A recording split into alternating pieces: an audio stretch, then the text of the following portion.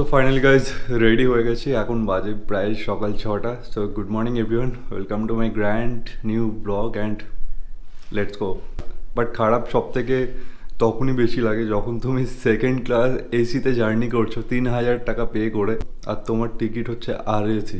তোমার ওই একটা সিটকে মানে দুজন মিলে যেতে হবে শেয়ার করে। খুব বাজে ব্যাপার একটা। 3000 টাকা দেওয়ার পরেও কিছু করার নেই, বাড়ি তো যেতেই হবে। অনেক দিন হয়ে গেল বাড়ি থেকে বাইরে আছি, প্রায় 15 দিন। এই লাইফে আমার ফার্স্ট টাইম পরপর দুটো ট্রিপ একসাথে করলাম, আর প্রায় 1 মাসের ওপর হয়ে গেল বাড়ি থেকে বাইরে আছি।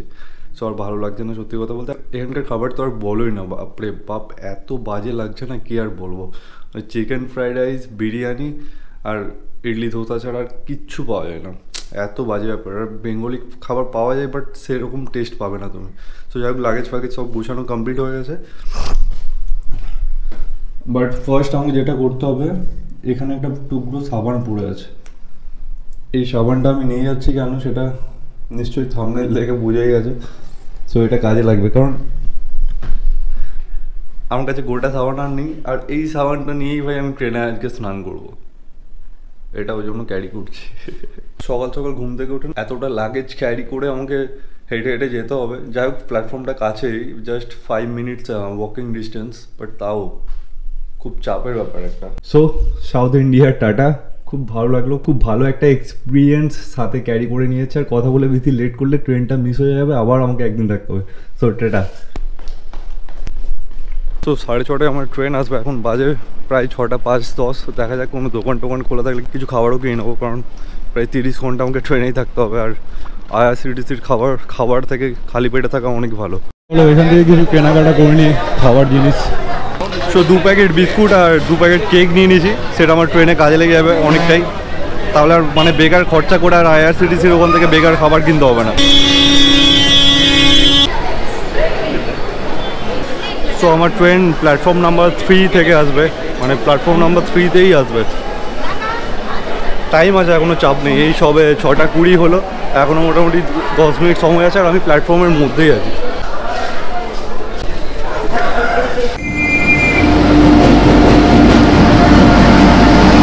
ও আমার হচ্ছে A135, তো একটু আগেই যেতে হবে। সো আমার হচ্ছে সাঁতরাগাছি বিবেক এক্সপ্রেস 22-852, এটা হচ্ছে 35 নম্বর সিট। এখন মোটামুটি লাস্ট অব্দি এভাবে যেতে হবে, কিছু করার নেই। I got nightmares in my head, I fear that the thoughts build up until I can't hear. So এতক্ষণ হয়ে গেল ট্রেনে চেপেছি, এখন অবধি একটাও হকার আসেনি, মানে চা খেতে খুব ইচ্ছা করছে। অ্যাকচুয়ালি আমার খিদে পেয়েছে হালকা হালকা। সো বিস্কিটটা তো আছে, চা পেলে চা বিস্কিট খেয়ে নিলে মোটামুটি অনেকক্ষণ পেটটা ভারী হয়ে থাকবে।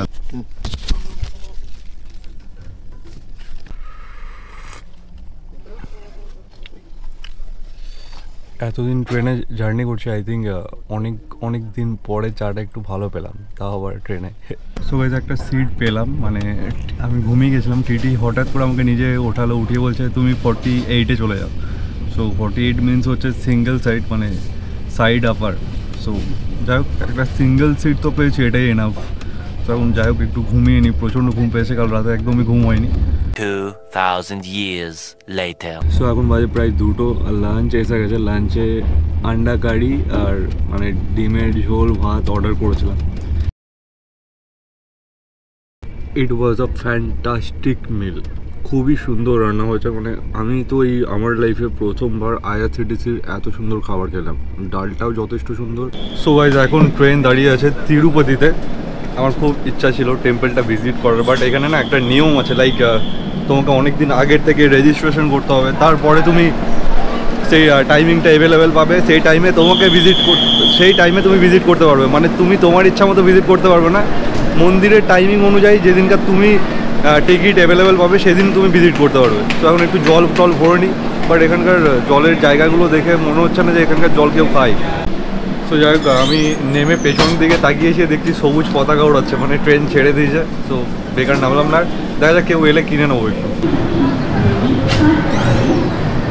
সো এখন যে ট্রেনটা ওদিকে দাঁড়িয়ে রয়েছে, সেই ট্রেনটা করেই আমি কিন্তু গেছিলাম Chennai ignore Humsafar superfast express. এই অপোজিটে দাঁড়িয়ে আছে। এই দেখো এই ট্রেনটা করেই কিন্তু আমি প্রথম এসেছিলাম দক্ষিণ ভারতে, যেটা হাওড়া থেকে তিরুচিরাপল্লী অবধি যায়। মানে যাওয়ার সময় আমার এই ট্রেনটাকে দেখতে পাবো ভাবতে পারিনি আমি। সো এটা দিয়েছে ট্রেনের একটা বেসিন আর একটা মিরর দিয়েছে, ভালো বেশ, খারাপ না।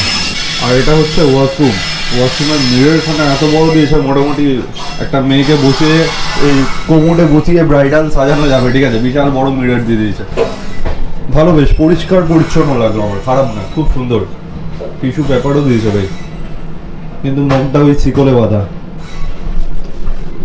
ইন্ডিয়া ভাই, মেন্টালিটি চেঞ্জ করতে আরও 50 বছর লাগবে। সো গাইস, ট্রেন এখন কোনো একটা জায়গায় দাঁড়িয়ে রয়েছে, আর বাইরে রয়েছে প্রচণ্ড রোদ, ঠিক আছে।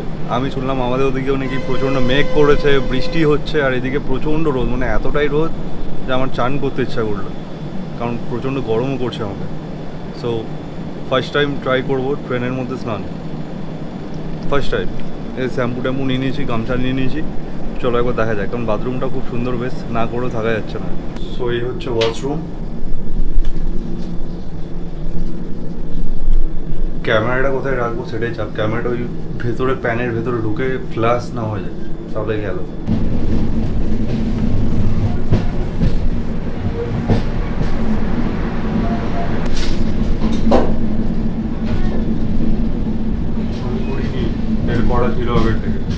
That my mind fills up into a creature, and it haunts me somewhere much deeper. Anxiety filling up every space, no privacy. And silently it could build and build until you finally see. Whoa, it's taking over, damn, no closure, moving closer. No exposure, I just wanna be a loner.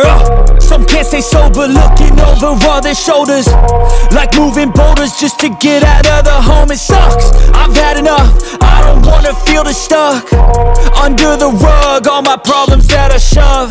I got nightmares in my head, I fear that the thoughts build up until I can't hear, that my mind fills up into a creature, and it haunts me somewhere much deeper.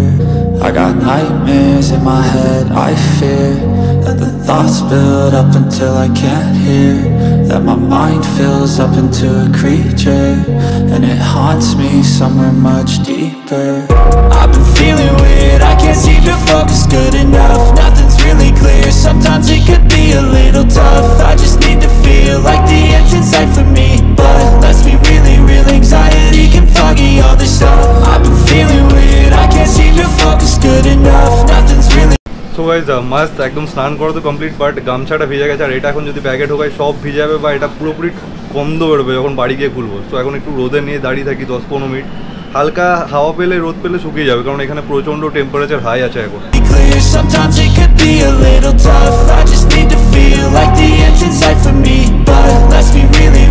So finally Kharagpur বেরিয়ে গেছে, আর কিছুক্ষণের মধ্যেই সাঁতরাগাছি ঢুকছে। সাঁতরাগাছি ঢোকার timing হচ্ছে 5টা কত, বেশ 5টা 8, ঠিক আছে, 5টা 8। যদি 5টা 8 থেকে 15-র মধ্যে ঢুকে যায়, তাহলে আমি একটা লোকাল পেয়ে যাবো, যেই লোকালটা হাওড়াতে ঢুকবে মোটামুটি 5:45-5:45-এর মধ্যে। তারপরেই একটা ট্রেন আছে, ঠিক আছে, যেটার থেকে আমি আসবো হচ্ছে দুর্গাপুর। যদি এই ট্রেনটা ঠিক টাইমে ঢোকে আর ওখানকার লোকালটা আমি পেয়ে যাই, ওই লোকালটা আবার হাওড়াতে ঠিক টাইমে ঢোকে, তাহলে হাওড়া থেকে ট্রেন ধরে আবার দুর্গাপুরে আসবো। গুলিয়ে যাচ্ছে ব্যাপারটা না। তো যাই হোক, এখন ইভিনিং হয়ে গেছে, প্রায় 30-32 ঘন্টা ট্রেন জার্নি পর, সবথেকে বড় কথা প্রায় 20 দিন পরে, 20 দিন বাইরে ঘোরার পর ফাইনালি বাড়ি যাচ্ছি আজকে, অনেক বেশি এক্সাইটেড।